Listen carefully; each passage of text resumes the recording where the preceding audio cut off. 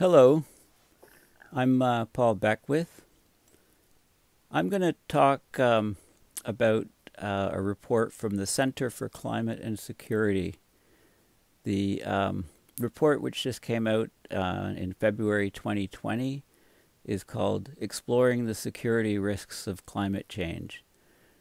So, people often talk about, global average temperature rise of we're well over a degree now, a degree, 2 degrees, 3 degrees, 4 degrees. And one of the problems is that, the general public um, doesn't seem to understand that those are huge numbers and those have huge implications for the planet. And this is because, in the course of a day, the daily temperature range could be 20 degrees Celsius, for example. So, we're used to seeing these sort of changes on a daily basis. So this is one of the key issues that needs to be overcome in terms of communicating the grave risks that we have from climate change. And in a number of recent videos, I discussed what is on a lot of people's minds, the coronavirus and the connections, the impacts that the coronavirus is having to reduced industrial production in China, and now that's spread, of course, to many other parts of the world. So how it's the coronavirus spread is really slowing down industry. It's slowing down air travel. It's slowing down all kinds of things, and these things are trickling. Like, this is a massive sea change in the global financial systems and how we do things. It's like a tipping point. And I've also talked about in these previous videos about how climate change is making the risk of these type of viruses popping up much higher. So I'll talk a little bit after now. This report, which just came out in February 2020, exploring the security risks of climate change, of course, it doesn't mention any virus disrupting the global system, disrupting humanity. It doesn't relate it to climate change. But I'll talk a little bit about the effects of the coronavirus towards the end of what possible growth rates might be based on what we've seen so far. So let me get right into this report. So this is the website, the Center for Climate and Security, Exploring the Security Risks of Climate Change, Security Threat Assessment of Global Climate Change. So this is the report, which 86 pages. So I'll just talk about the highlights, some of the figures, etc., and just make you aware that it exists. So this, in combination with the J.P. Morgan report, which I discussed a few videos back, it shows that the risks that we face now are becoming more and more recognized by and acknowledged by mainstream bodies. And this is the changes in climate are just so much in your face that people are recognizing the risks. So now what are we going to do about it? What can we do about it? So I mentioned the daily temperature range, also, or daily diurnal temperature variation. So the daily if you take the daily maximum temperature, subtract the daily minimum temperature, then you get the diurnal or daily temperature variation. And it varies a lot depending on where you are. So if you're in high desert regions, they get very warm during the day. And because there's no clouds, there's no moisture sources, the sky is clear, the heat radiates out to space at night, so they drop to fairly low temperatures at night. Here's an example: 38 degrees Celsius during a summer day and lows of 5 to 10 Celsius at night. So this is a range of about well 28 28 to 33 or so. Okay, Celsius. You can look at a city, Washington, D.C., which is more humid, temperature variations of only 8 degrees Celsius, which or 14 Fahrenheit change during the day. Hong Kong, 4 degrees Celsius change. At the equator, there's very, very little change. 12 hours of sunlight and 12 hours of darkness, not accounting for the twilight. Okay, so if we're used to these large swings during the day, then, global average temperature rises of, a degree or 2 or 3 or 4. It doesn't really mean that much to the average person, and yet it's hugely significant, as you know, if you've been following climate. But this is an issue to figure out how we can get that information out. So this is a map here, daily temperature range around the planet. So very, very low temperature, daily temperature range changes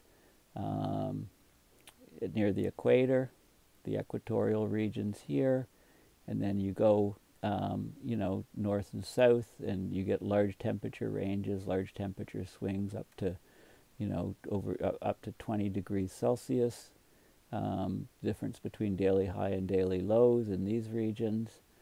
And then when you go up to the Arctic, because of the ice and the frozen nature, again, the daily temperature swings are lower. But without the ice there, the swings will be quite high as well. But the sun angle is so low, even in the summers, and if you get 24 hours of sunlight in a region, then you'd expect a very, very small daily temperature range. So that explains those effects there. So the point of 1 degree, 1.5, 2 degree global temperature rise is misunderstood still by a lot of people.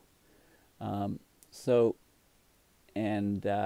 just this is my website, paulbeckwith.net, so you can find my videos here on the coronavirus effect on global warming and global warming impact on pandemic risks. So like I said, this this is my YouTube channel. Just Google Paul Beckwith, and you can see the videos. No skating. I think the skating place that I was on last weekend. Watch this video if you want to just enjoy a skate through the forest with me. It was open for this morning, but I didn't get a chance to go, but I think that might be it for the year. Okay, so getting into this report, it looks at how likely warming scenarios indicate a catastrophic security future. Okay, so February 2020, and it's produced by the National Security, Military, and Intelligence Panel on Climate Change, and you can find the details on the previous website about the people involved in doing this. So I'll just go to some of the plots and things. Okay, these are actually some of the people on the board and in this group that were working on composing the report. And basically what it does is it looks at different regions of the planet as they're designated by the security community, the U.S. military. So divides it up into sort of AFRICOM, Africa, CENTCOM, Middle East, EUCOM, Europe and Russia, INDO-PACCOM, Indo-Asia Pacific, NORTHCOM, North America and the polar regions, SOUTHCOM, South and Central America, and the Caribbean. And then it takes all of these regional regional threats and looks at the global threat, and so on. So basically, these are national security, military, and intelligence professionals, decades of experience, and they anticipate, analyze, and address security threats to the United States with the goal of protecting all citizens from harm. Okay, and strikingly, there's nothing in here about the